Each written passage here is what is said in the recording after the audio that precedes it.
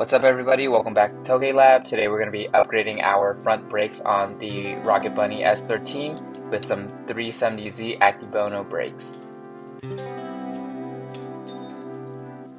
As you can see here, we've previously already installed the 300ZX brake setup on the S13. So what we're going to do here first is to remove the retaining clip for the brake.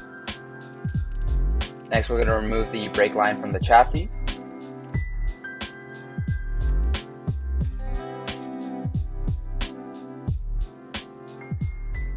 Now we're going to remove the two bolts holding the 300ZX calipers in place.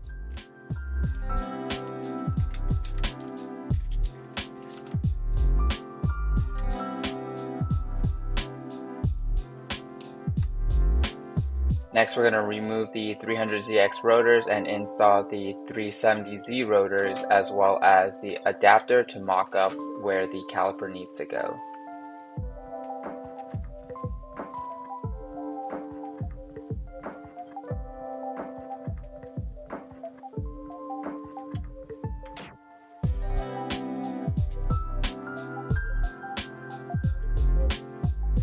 We ended up removing the rotor to get better visibility of where the bolts mount for the adapter. And now we're going to do a mock-up of the adapter with the caliper.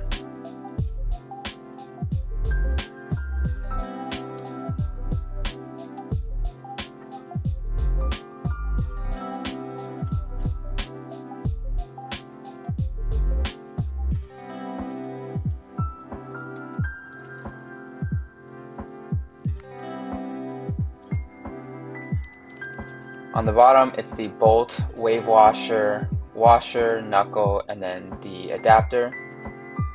With the mock-up completed, we're going to install the adapter, and then we're going to move on to the rotors, and finally the caliper.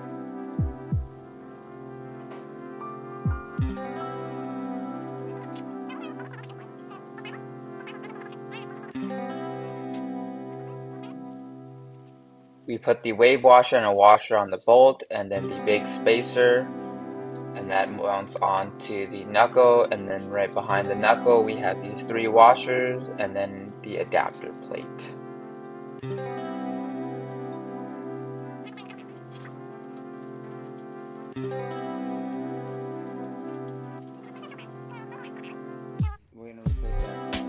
We ended up getting a longer bolt and added three washers between the knuckle and the adapter.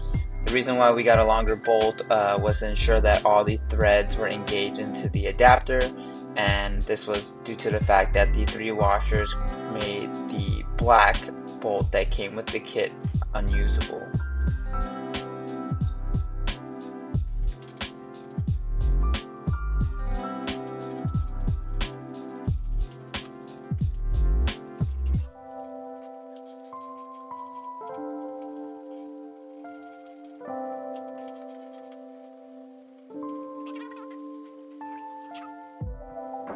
With the adapter loosely installed, we're going to mount the caliper onto the adapter, and this goes in front of the adapter, and our bolts to install the caliper goes on the back side of the adapter.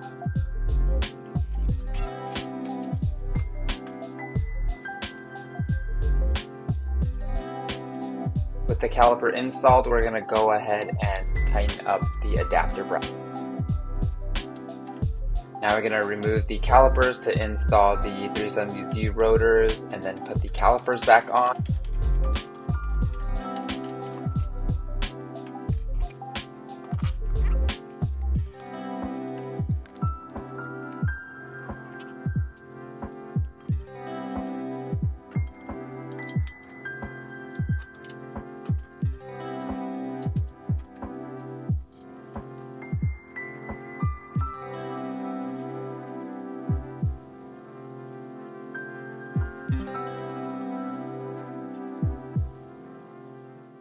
We didn't film the install process of the brake lines, as that's just the removal process but backwards. Please note that you still need to bleed your brakes after upgrading your brakes, as well as you will need a shorter banjo bolt for these calipers. After tightening up all the bolts, including the lug nuts on the rotor, I double checked the clearance on the caliper pads and made sure the rotor was centerline. Here are some shots of the front brake setup. We ended up powder coating the calipers red. Excuse that the brakes are a little bit dirty. This was after a few track days. Here's two other shots of the brakes with some CE28s and some TE37s.